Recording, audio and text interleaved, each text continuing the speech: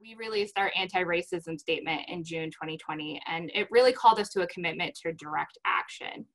And so what I really love what the statement said, but those words don't mean much unless we really actively work to dismantle these systems that are here.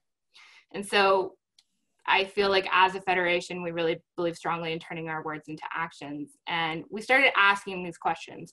What is that deep, ongoing inner work that is required of us? What is justice and what should it look like in the future? And really, what does our charism call us in this moment? So leaning into those questions, we really came to the conclusion of restorative justice. This is not the first conversation with restorative justice. We know so many of you out there are doing that work, but want to continue to build those connections across the Federation and continue to push ourselves to see how we can utilize this in our institutions, our congregations, our ministries, our communities, and even in our own hearts. And so our goal of this series, we kind of break it down into 4 simple, but really asking a lot of us ways. And so directly connect the restorative justice to the CSSJ Charism. We want to say from the outright that this is part of our charism. It's undeniable. I think anyone who's been in the charism knows that, you know, no distinction from our dear neighbor. And so we're connecting it right from the onstart. We also want to learn about restorative justice principles and practices. You'll hear from Catholic Mobilizing Network, from Morneau and Krisanne Vaillancourt Murphy, who will be giving kind of that overview. And we want to make restorative justice accessible to all who share the charism. We have a wide variety of people here from the charism, people from our universities and colleges, and we are just so excited to have everyone here. And then how do we incorporate restorative justice into our daily lives, communities, and ministries? And Sister Rose McLarney will be discussing that a little bit more. And so I'm going to pass it over to Brooklyn as we open up in prayer. Thank you, Krisanne, and thank you all for being here. So to begin each workshop, we really want to set the intention with prayer. So we'll take a moment, all of us, to recognize, where are you? How are you coming? What brought you here? What is stirring in your heart in regards to restorative justice?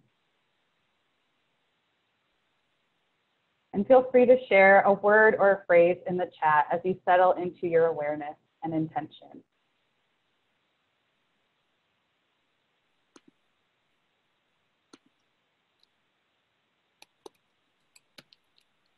Allowing ourselves to be open and to learn to grow alongside each other. The following prayer, written on the next 2 slides, is called Litany for Those Who Aren't Ready for Healing, a prayer by Reverend Dr. Yolanda Pierce, excerpted from Catholic Mobilizing Network's website. Let us not rush to the language of healing before understanding the fullness of the inquiry and the depth of the wound. Let us not rush to offer a Band-Aid when the gaping wound requires surgery and complete reconstruction. Let us not offer false equivalencies, thereby diminishing the particular pain being felt in a particular circumstance in a particular historical moment. Let us not speak of reconciliation without speaking of reparations and restoration, or how we can repair the breach and how we can restore the loss. Let us not rush past the loss of this mother's child, this father's child, someone's beloved son. Let us not value property over people. Let us not protect material objects while human lives hang in the balance. Let us not value a false peace over a righteous peace, a righteous justice. Let us not be afraid to sit with the ugliness, the messiness, and the pain that is life and community together. Let us not offer cliches to the grieving, those whose hearts are being torn asunder. Let us mourn Black and brown men and women, those killed extrajudiciously every 28 hours.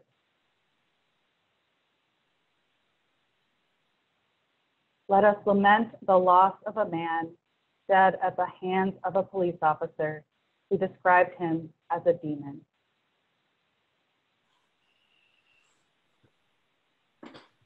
Let us weep at a criminal justice system which is neither impartial nor just.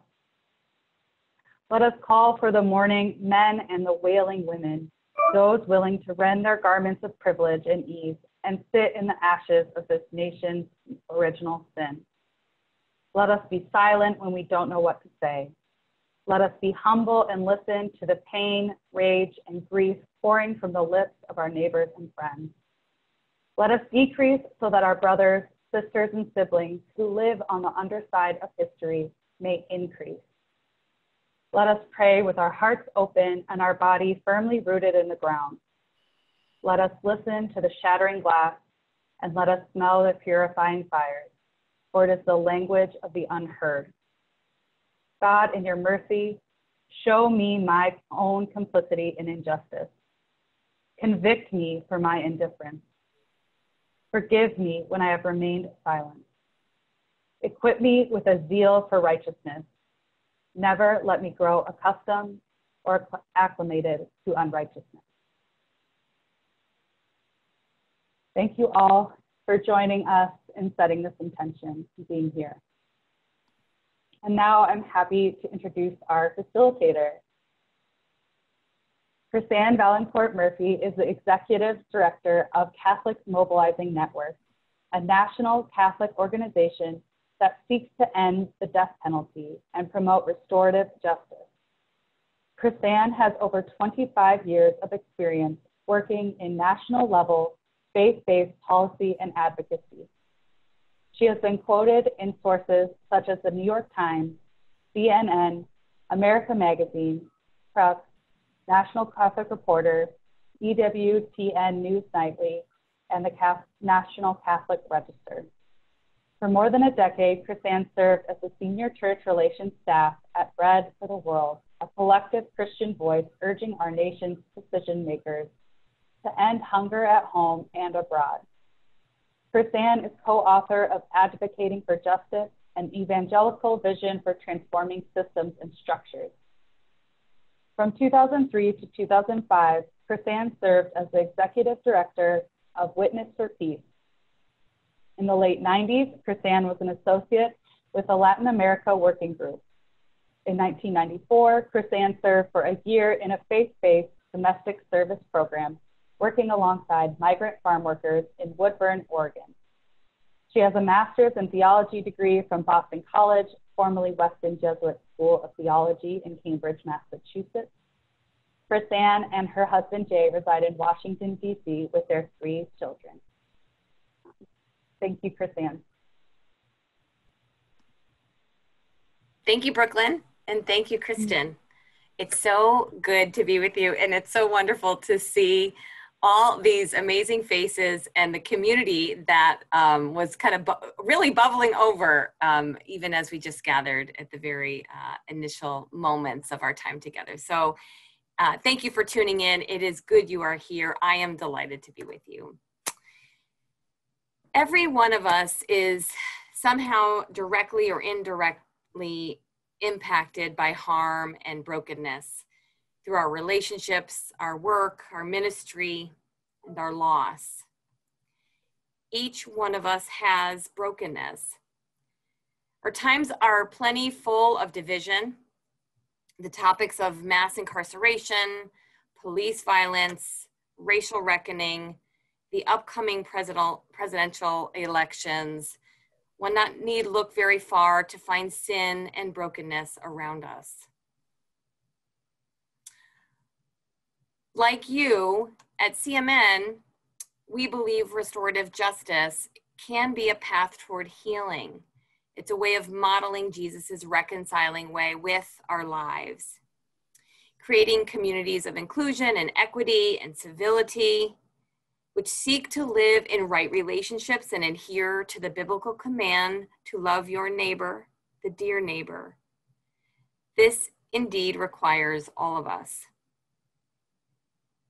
Father David Kelly, perhaps some of you have heard of him. He's a well-known restorative justice practitioner who leads the ministry in the south side of Chicago called the Precious Blood Ministry of Reconciliation. He says this about restorative justice as a Catholic, as a priest, as someone who's ordained. He says, my faith allows me to enter the murky mess of this world and to show up and to witness to love and redemption. Restorative justice philosophy and its practices embraces this. So this is where our Catholic living and discipleship, our mission and ministry, and restorative justice come together. Catholic Mobilizing Network hopes to educate Catholic communities about restorative justice. And we're absolutely delighted to collaborate with the Federation for this important restorative justice series. For those of you who don't know about Catholic Mobilizing, although it sounds like from the chat, someone just came from one of our prayer vigils for an execution that's happening today at the federal level.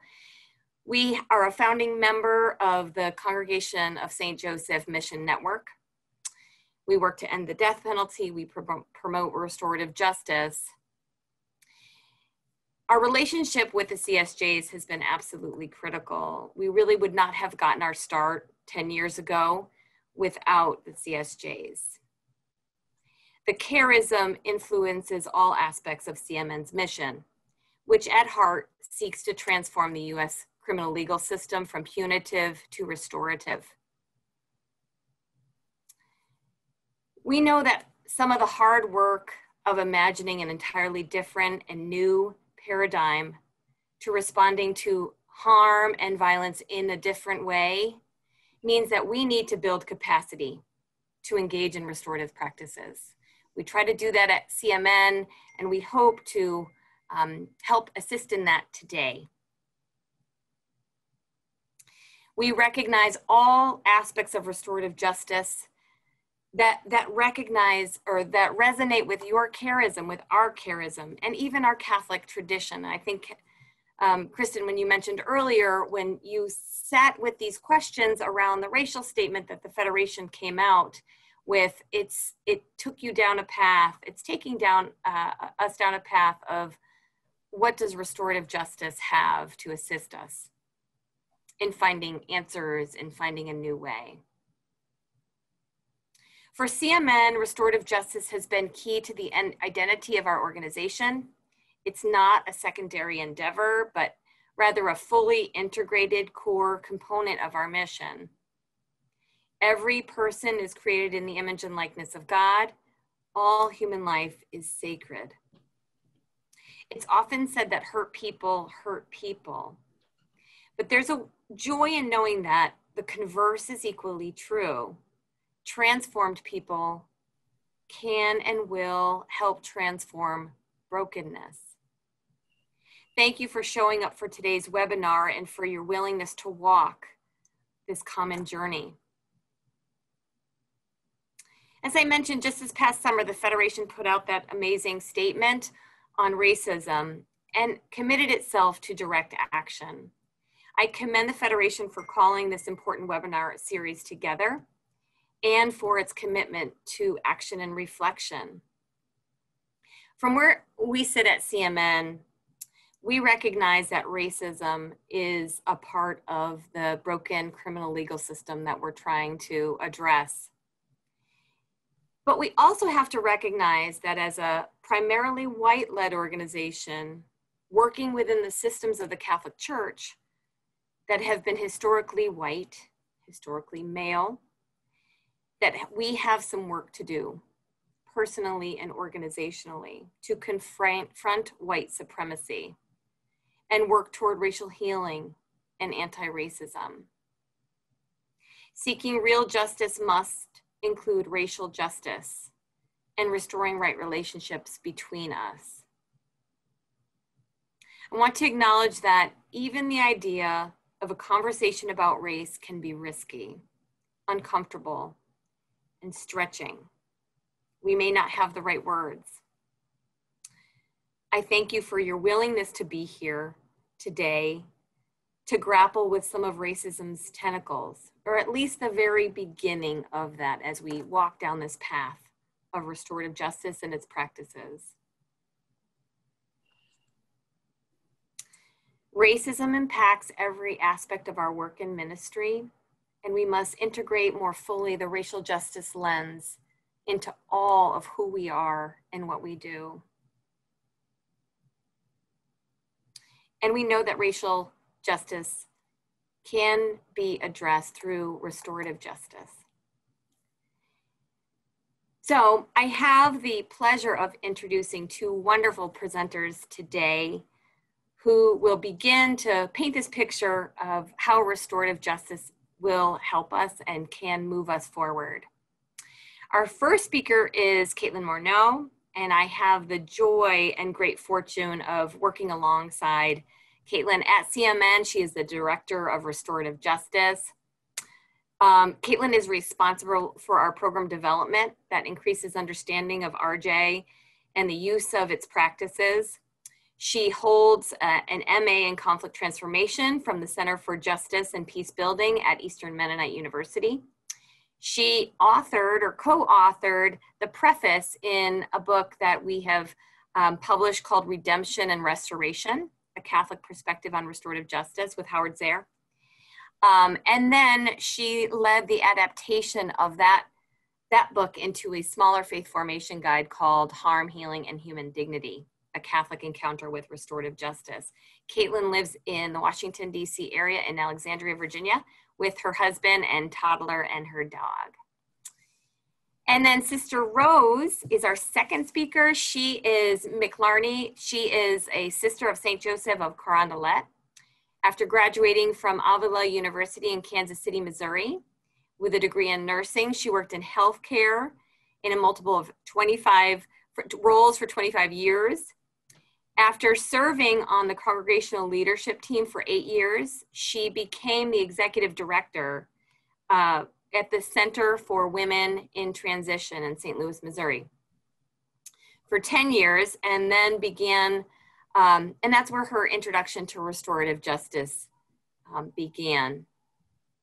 She created the Missouri Restorative Justice Coalition, bringing together coalitions and educational institutions for higher education working with restorative justice. Sister Rose also taught for 3 years at Avila University as an adjunct professor, and she currently serves as a board member on the Journey to Life, a reentry program for men and women, and she's on the board of the Center for Conflict Resolution and a member of NACRJ, the Community and Restorative Justice Association. So we have two wonderful speakers. They have a lot to share, so I will just lastly say, at the outset, Caitlin's going to share some restorative justice philosophy and principles with you. We have two opportunities you'll see on the slide here for small group breakouts, just a few moments in small groups of 5, just so that we can get a sense of each other and do a little bit of sharing at that more intimate level. And Sister Rose is going to share specifically about restorative justice and the charism.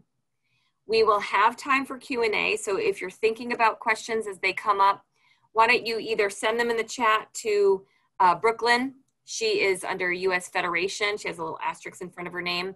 So you can just send her directly a question, or you can write it down as we go along and then unmute yourself later. But that's how we'll kind of collect your questions for that Q&A time. And then lastly, we want to make sure that we leave you with some ideas about what's next, not a roadmap, but some ideas for kind of taking the next step after the workshop today. So we'll go over some next step opportunities for you. So without further ado, I'm going to hand it over to Caitlin. Wonderful. Hello, everyone. I'm going to echo Krisanne. It's just so good to be with all of you. So thank you, Krisanne, for that introduction. Thank you, Kristen and Brooklyn, for hosting us. And thank you, Sister Rose. It's just a joy to present this with you. So before I jump into the content, we often talk about how restorative justice is rooted in story. And so it only feels fair to share a snippet of my own, which is just to say that as a cradle Catholic who was involved with service-based ministry most of my life, I had never heard the term restorative justice until after I graduated from college. And when I learned about it, I sensed deeply in my being its alignment with the values of my faith. And I found myself shocked and honestly maddened, thinking, why have I not heard about this before? And so as I learned more and engaged more, I came to understand better some of its theological underpinnings and the many applications that restorative justice practices can offer in ministry settings. So that's what personally fuels and inspires me in this national work of education, formation, and network building among Catholics and with the wider restorative justice movement. So with that, what I hope to offer is just a brief introduction that in many ways only skims the surface of the depth of restorative justice, but hopefully for those of you that this might be new to, it serves as an introduction, and for those who are familiar already, we can just keep the conversation going. So I first want to start off by saying that there's no one definition of restorative justice, but this is one way that Catholic Mobilizing Network has described it, which is to say that restorative justice is a way of understanding crime and harm in terms of the people and relationships impacted, rather than the law or rule that was broken. Restorative practices seek to repair harm through transformative encounter that model Jesus's reconciling way. As a lived expression of Catholic social teaching principles, restorative justice offers a framework for transforming relationships and systems that values and is grounded in human dignity, accountability, healing, and racial equity. So, Kristen, if you can go to the next slide. Another way to think about this description, and particularly as it contrasts with our criminal legal system, is in terms of the questions that it asks. And I remember when I first heard it framed that.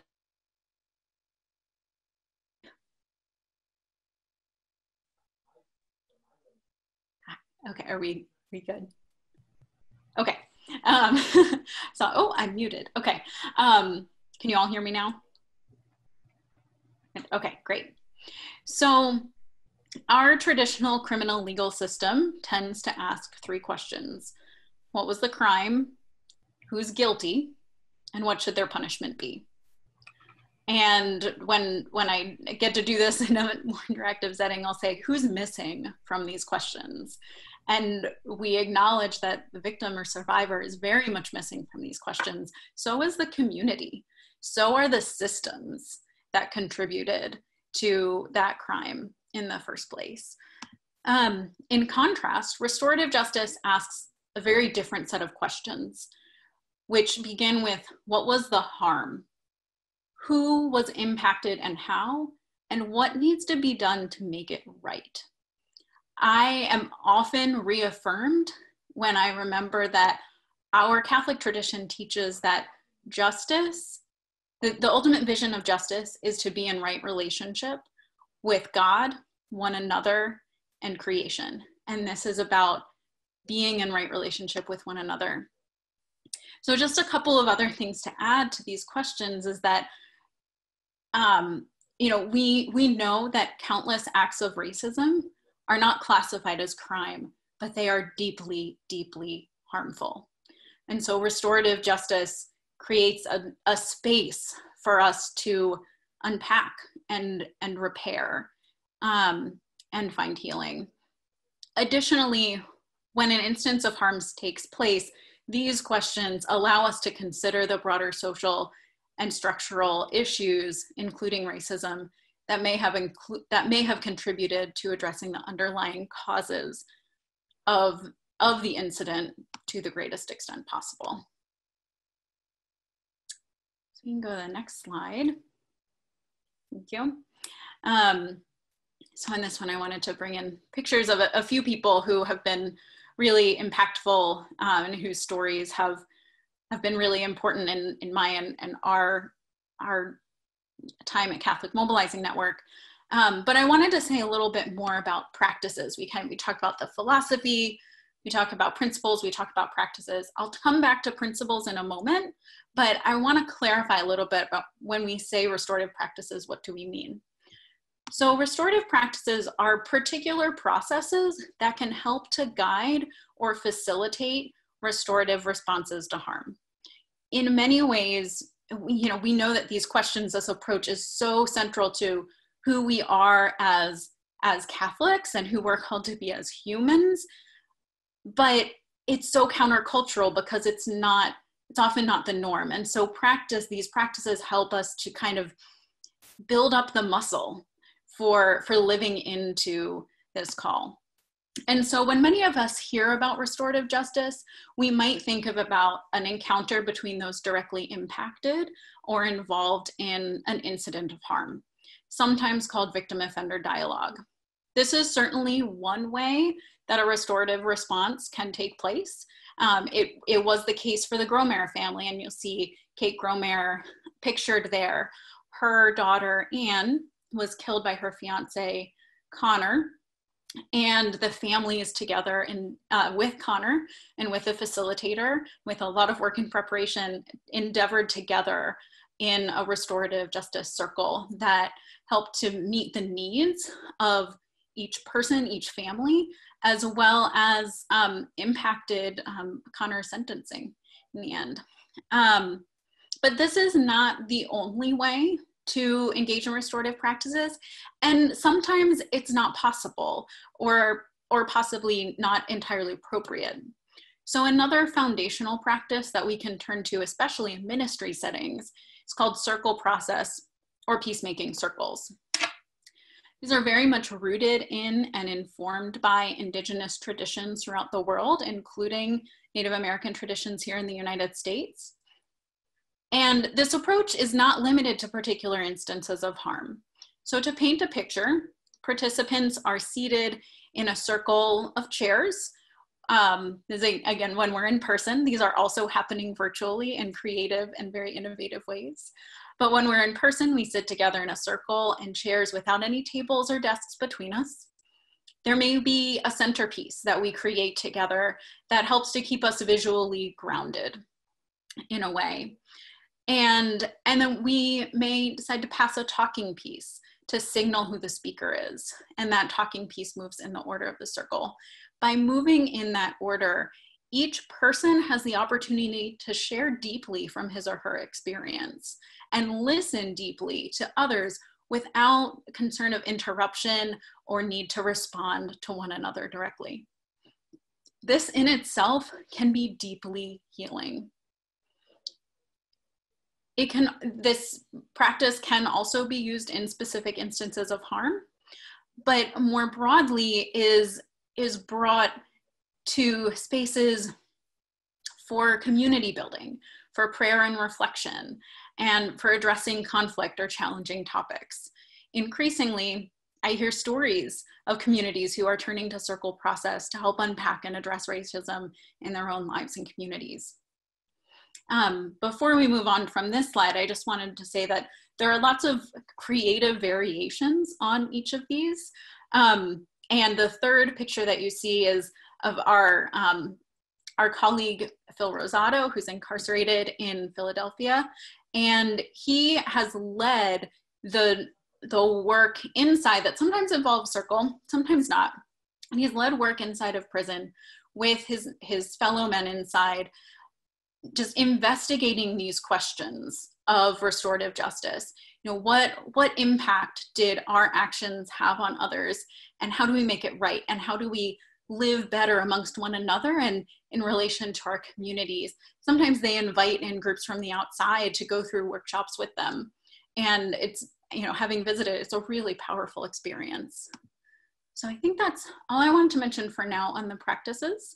But if Krisanne, you want to go ahead to the next slide. I promised I would come back to the principles. So sometimes it can be tempting in this work to focus solely on the practices themselves. And Kay Pranis, who's a very well-known author and trainer in circle process, reminds us, it reminds me, that they're called practices for a reason, that they can create a structure and a space for us to rehearse, in a sense, the ways that we aim to live in every moment of every relationship. And so it's really the undergirding principles that we aspire to embody. And Catholic Mobilizing Network has been doing some work around ways that we articulate these principles, particularly from a Catholic perspective. So again, like the definition or description I offered earlier, this is not the only way to describe these principles, but it's one way that we do in our work. So the first of these is that restorative justice upholds dignity. We pursue justice that upholds the value of every life, no matter the harm someone has suffered or caused. We recognize that harm and injustice violate dignity and the sanctity of all those impacted. So as we remember our shared humanity, we reaffirm the possibility of a new shared future in which all can flourish. The next is that, and I love in our Catholic teaching how it talks about that dignity is not only individual, but also relational. And so restorative justice and our faith calls us to do this work in relationship with one another. We pursue justice that cherishes our interconnectedness. Our faith calls us into right relationships with God, creation, and one another. Acknowledging our place within an interconnected web of relationships means fostering our mutual responsibility and accountability to one another. In the spirit of subsidiarity, justice should strive for collaborative and inclusive processes, encouraging the meaningful participation of those most impacted by injustice.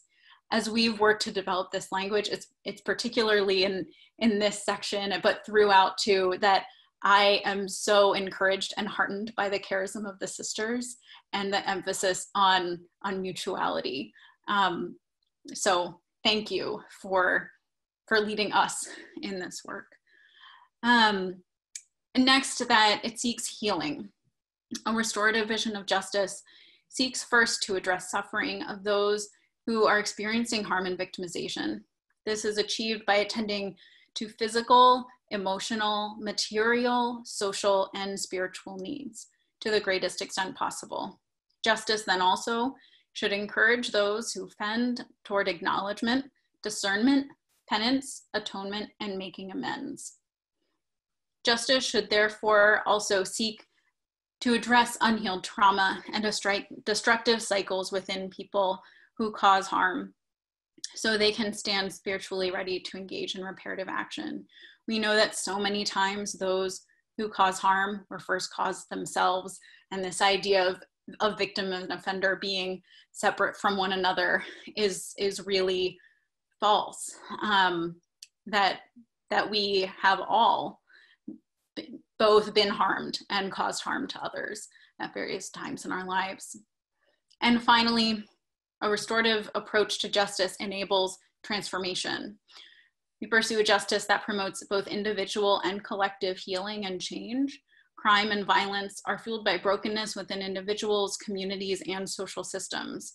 For our communities to experience safety and wholeness, we must be willing to name and address injustices of social inequity, systemic racism, trauma, and poverty. To do this, we must center the voices and experiences of the marginalized, those marginalized by victimization, incarceration, trauma, and systemic oppression.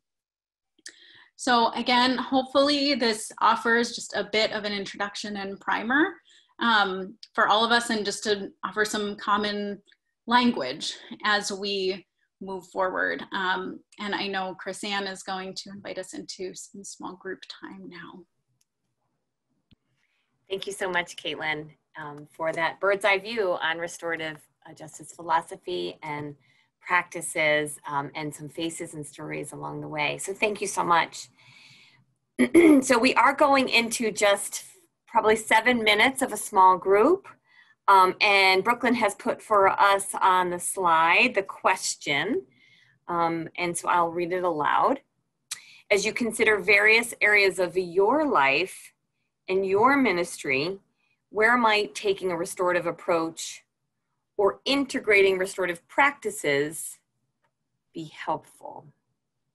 We've got a little bit of an experience of who all is with us, not just in the squares, but in a smaller group sense. So thank you for that. Super. Well, we are delighted to introduce Rose McLarney, who's going to kind of share more about restorative justice and the charism. So Sister Rose.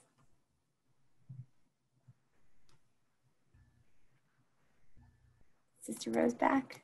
Yep. Thank you. I really, really appreciated the planning of this as we have shared and gotten to know one another. And we've got so many good folks within our lives that I appreciate everyone participating and being part of this. I'm going to begin with the consensus statement from the Constitution of the Sisters of St. Joseph. And I'm going to point out while it's up some key phrases that I see within it and that struck me. And the first one is stimulated by the Holy Spirit. In other words, be contemplative. And there has been a real movement toward that within religious life and also within society. And being receptive to God's inspirations. And another one that we have used throughout the years is a sister moves toward the more. And that means changing in stance, changing part of who we are as we move toward the more. And then profound love of neighbor with neighbor, from whom she does not separate herself. That mutuality, that being with, not for others, but being with others. And working in order to achieve unity, both directly and indirectly. And there are many ways of being involved. And so those are some basic things from our charism that give us direction and give us something to hang on to and to utilize within our life.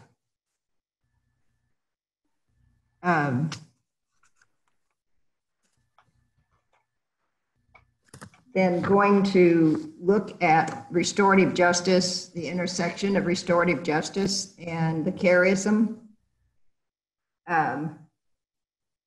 Restorative justice and our charism have a lot of synergy. I was aware of this, especially as I was learning about restorative justice. And it was actually like a jolt of energy. And I realized it was because of the charism and restorative justice being so basic and just making so much sense. And so it was an excitement connected with it. And that still is true 20 years later. Another term for restorative justice is transformative justice. It's already been referred. And that's moving toward the more. We've heard that many times. And it's connecting it with restorative justice says even more. And as I have experienced restorative justice practices, that has been a part of that. I have actually seen that happening. I've been in mediations and circle processes and seen individuals transformed by what they learn, by what they hear, by new understandings. And this includes all the different parties involved in the process.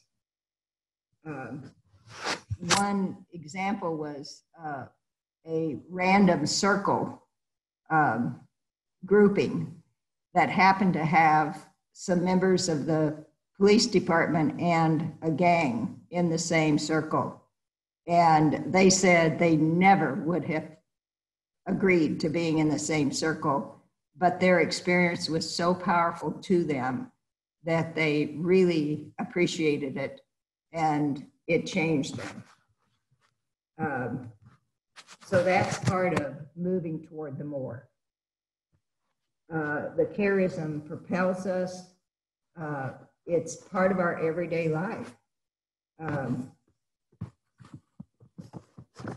And the characteristics that are in common relationships are key to both, as already been referenced. Knowing that we're connected and seeking unity. When I realized that I had a vocation to the Sisters of St. Joseph, I was attracted to them because they're so relational. And that was within me as well. Inclusiveness, all are not only welcome, but essential. And there's a lot of decision-making around who participates in a restorative justice process, but all that are appropriate are welcomed.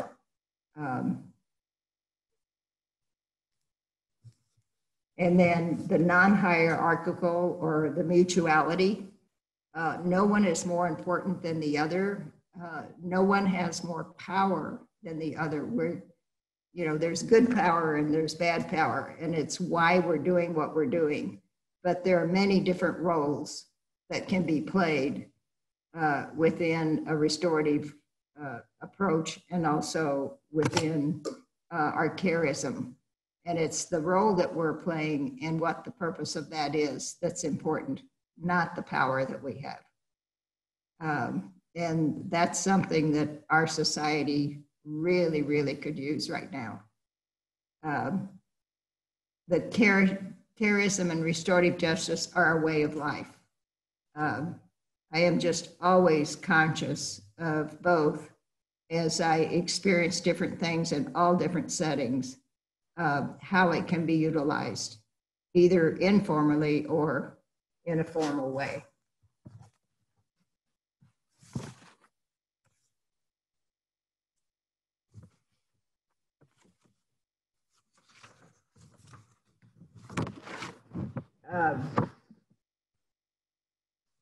I believe that religious life exists to bridge the gap between gospel values and society and church. And restorative justice has many ways of doing this. And the Catholic Church is crying, society and the Catholic Church are crying out for our help. The Sisters of St. Joseph have always divided the city and looked at the signs of the times. And there are so many signs of the times in today's world. They are literally yelling, Black Lives Matter, the environment matters, our relationships matter, unity matters. And so we have many ways in which we can do that as we learn more and as we move toward the more. And so I hope that all of us will reflect on how that might be for us.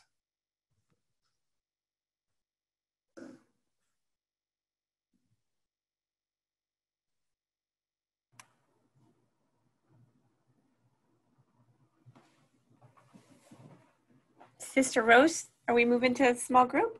I want to make sure Yes. that we're not. Okay. Wonderful. Well, thank you. We do have an opportunity for a second small group. You saw that it was painless and it happened relatively easily. So the question that we have from Sister Rose and from kind of her linking the charism and restorative justice, when in your life have you experienced this intersection of RJ and the charism? And what opportunities do I see in my life where I might use the integration of this charism and restorative justice? Okay, so next up, thank you for your time in the groups. And I'm sure you had invigorating conversations and maybe you got to meet some new people. So thank you for your attention there. So this is our time in the next few minutes before we do at the very end the what's next, so that you can have a sense of a few things that you can consider going forward. We have some time for some question and answer. And so while you're thinking of a question, or perhaps you've already written down a question on a piece of note paper nearby, you can put it in the chat. So you go down to the bottom of your screen and you click on the more, and you go to the chat function. You can write in your question there, send it to the U.S. Federation, which is Brooklyn. She will receive your questions and they'll let me know which questions that they're filtering and kind of what the sense of some of the questions is, so I can go ahead and communicate that. And so while you're getting started on that front, I'm going to go ahead and start with Sister Rose and ask her a couple of questions. So Sister Rose, can you tell us if restorative justice is something that most of us could learn to use? And if so, how would I learn to do it? What would you offer? There are a wide variety of restorative justice practices, and they take different skills for the different types of practices. For example, most of us have experienced circles that are very, very, very close to the restorative justice practice of circles. You know, in our leadership roles and our processing and all of that, we have used the principles of circles. And so some of those, that's one example of where many of us already have the skills for that. When you get into some of the things like Caitlin referred to, a victim-offender dialogue, that can take real skills in, especially in hard listening and staying on top of it and being able to track things quickly as things progress and have a sense of what's going on. There are programs that do restorative justice training. The Center for Conflict Resolution that will be on your resource thing is ccrkc.org. And they now, because of COVID, are doing virtual trainings in circles, in neighborhood accountability boards, and also in victim offender dialogues. So that's, those are options for learning to do if you really want to participate with them. Another example is Avila University has a course in restorative justice. There are other universities that have courses in restorative justice. They may not all teach the actual practice for participating in the practice, but in terms of learning more about restorative justice, they do. Terrific, Sister Rose. And there'll be even some other opportunities at the end and available to folks here online.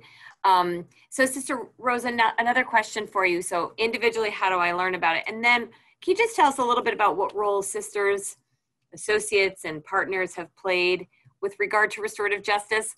Lots of folks are saying, I've been hearing about this and I want to learn more, but what have you seen, knowing what you know about restorative justice and where some CSJs, sisters and associates are involved in a way? Well, an example of one way that we're addressing the systems is, for example, the St. Louis province helped to sponsor the creation of the Missouri Restorative Justice Coalition, which put in place systems across the state of Missouri implementing restorative justice.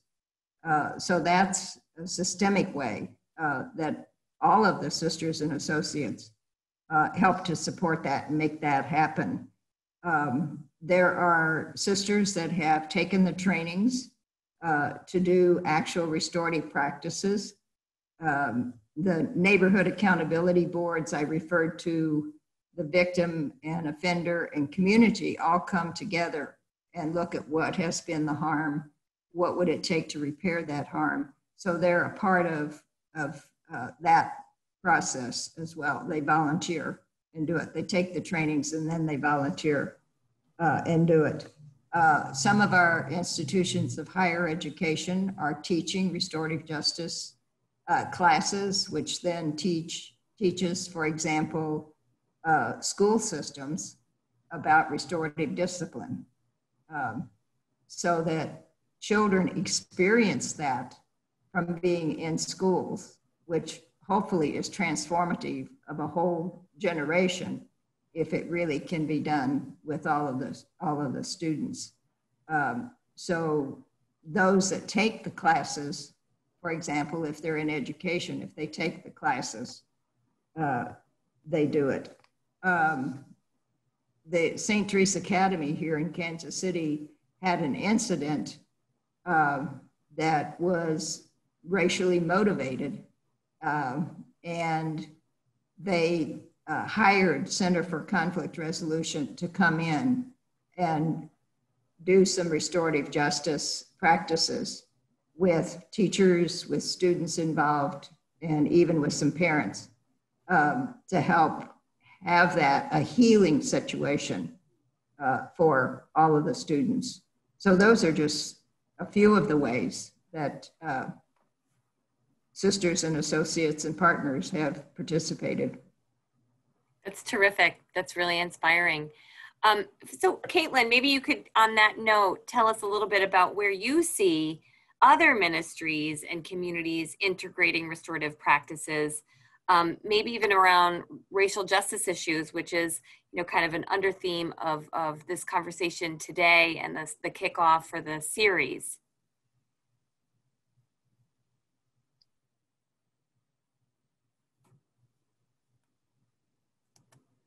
Is Caitlin here? Texted she was having some internet issues. So. Okay. Well, I have another question for Sister Rose. What do you see, Sister Rose, as, this is from the chat, this is from what folks have been asking, what's an action plan that you could see as to spread RJ through the U.S. church? I mean, you've just named some ways for some schools and some kind of local efforts. Do you have any ideas about how we can share this more fully throughout the U.S. church? You talk about the church kind of crying for help. What do you see? Well, what I had to come to for myself was I can't take on the whole church. I can't think I'm going to transform the whole church. So I do it where I am. So I chose a parish that is open to transformation and open to unity and open to the things we've been talking about. And there have been opportunities there to both utilize restorative justice practices, but also to help to educate the individuals. And the parish then did an outreach ministry to an apartment building that was having a lot of crime. And they did circles there so that the residents could talk among themselves what was going on, what was the harm, what would it take to repair the harm. And one of the things they did was they said, we're going to have prayer services in the park right next door where there's a lot of drugs being sold. And the drug dealers disappeared after a couple of weeks. So that's how I approach it, rather than trying to change the whole church. Understood. That's the community coming together. That's wonderful. Caitlin, welcome back. Thank you. So we were just, the question that I had posed to you was about, we're just talking about how sisters and associates and some communities can play a role very locally. And how do you see ministries and communities integrating restorative justice practices, maybe even on the area of restorative racial justice? You know, the example that always comes to mind for me is some of the work that's happening in Chicago. And I know that's not the only place. And I feel like, in addition to what we said earlier, just want to acknowledge on the line how many of you are likely also already doing this work, and maybe particularly doing it in the realm of racial justice. But one of my favorite stories is from two parishes in Chicago. One is inner city and primarily and historically African American. Another is a suburban, largely white parish that have paired. They've been kind of sister parishes for a little while, and they've begun holding these courageous conversations on race, monthly circles where they come together around a meal and then endeavor upon exploring some of these difficult questions. And to, you know, the earlier point and question around how do we go about doing this? I think in so many ways these parishes were primed to do this work together because they had already been integrating the practices, particularly circle, in their respective communities.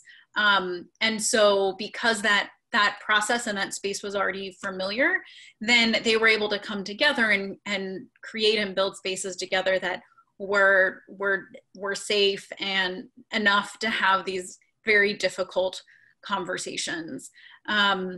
So, and then if I can riff a little bit on what I heard of the second question, and just wanting to affirm how much this is very much a grassroots movement, and one that's taking hold across the entire country. And so at a Catholic Mobilizing Network, we are seeking to take on the church in its widespread, national nature, at least here in the United States, to invite communities throughout the country to walk with us as a national Catholic community and look within their own communities where they can engage locally. And so for us, I'll share a bit about our resources, but it's really been centered on broad-based education and formation, creating access to resources and opportunities for those trainings and experiential learnings,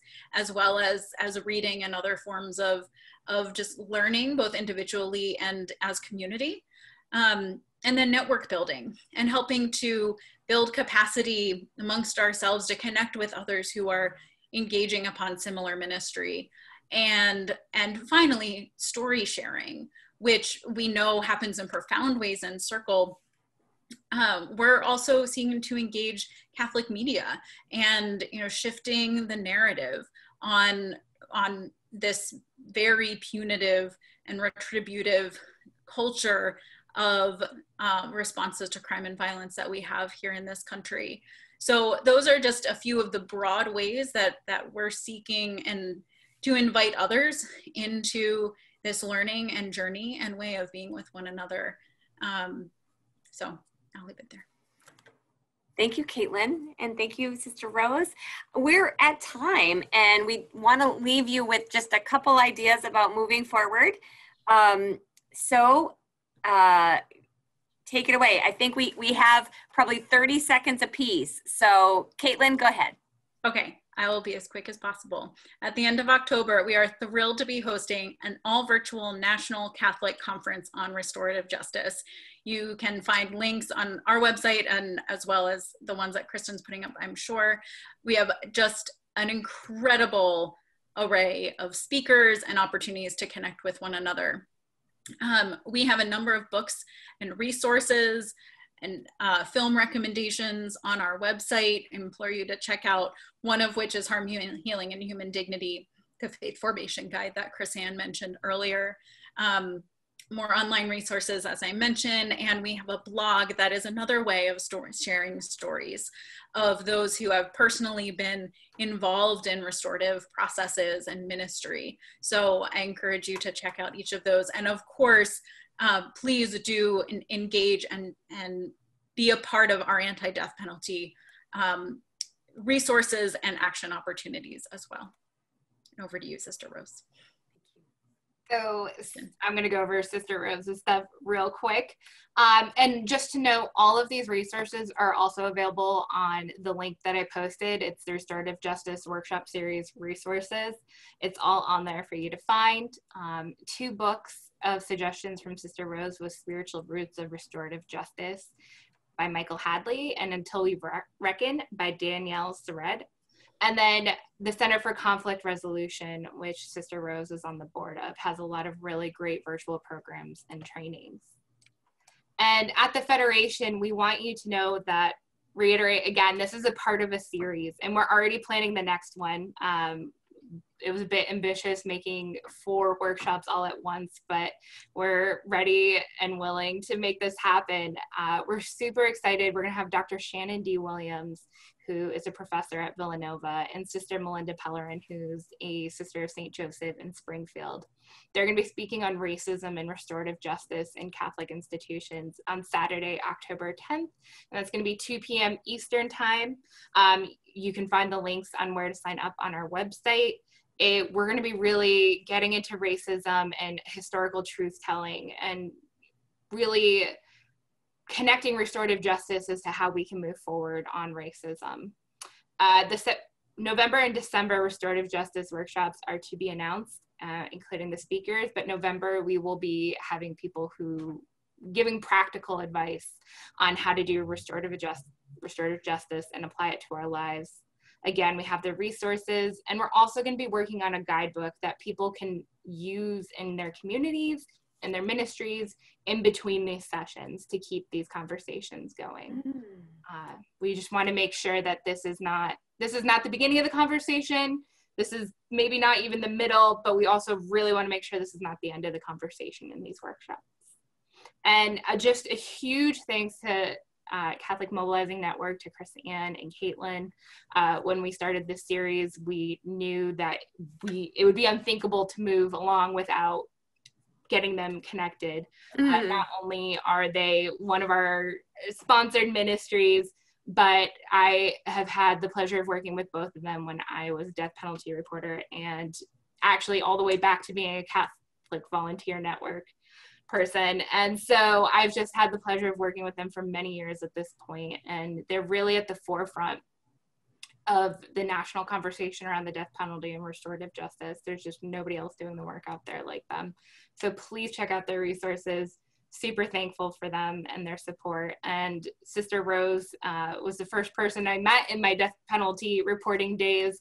And I was lucky enough to go to Journey for New Life and have dinner with her and the residents. And I'm extremely lucky to have her and call her a friend. And we can't thank her enough either for being a part of this. So thank you so much. Great. Thank you. Wonderful. So we have a closing prayer, right? We have a closing prayer. Oh, great. We do, yes. So just to end as we began and reconnect and ground ourselves in what we've learned, taking a breath, thinking about how are we going to activate restorative justice in our lives and in our communities, in our work. And as you take a breath in a moment, if you feel called to share your idea in the chat, as a way to ground and motivate and activate that action. So these are prayers taken from That All May Be One by the Association of Colleges of Sisters of St. Joseph book. The Federation statement, Federation from the Sisters of St. Joseph statement on racism that we have referenced throughout, and from Catholic Mobilizing Network. So in bold is our consensus statement, and we'll speak that together. Although you all are muted, we will hear our voices together. Oh God, help us to undertake everything with great desire, but remain hidden in carrying it out. Teach us to be instruments of unity and reconciliation for every kind of neighbor. Fill us with a zeal that is contagious and that multiplies all people to be witnesses. Push us to be bold and creative, ready to risk going off the beaten path, yet realistic at all times, never neglecting common sense.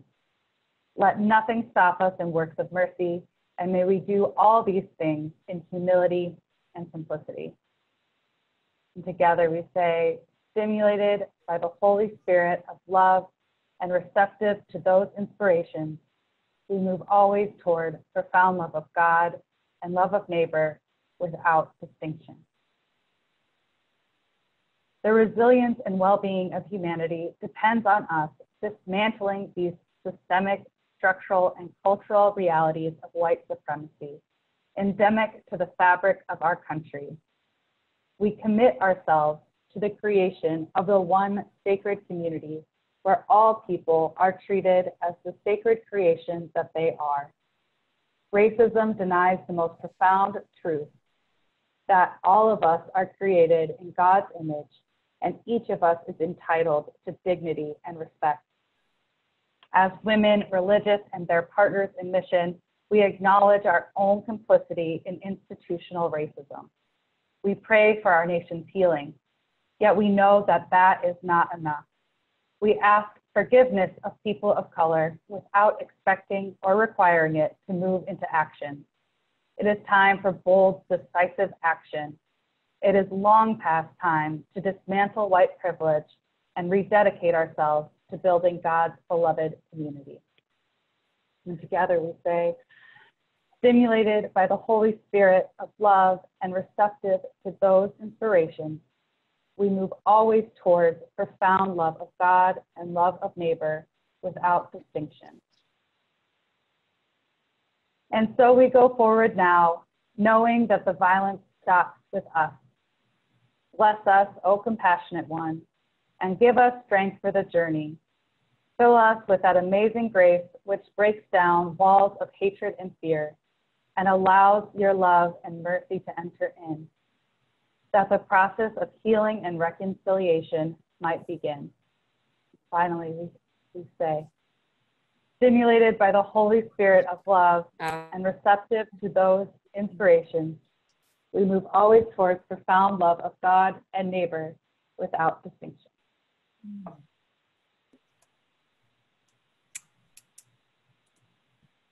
Thank you. It's so good to be with you. There's some contact information here. Just thank you for your time and your attention, and we'll look forward to seeing you on October 10th.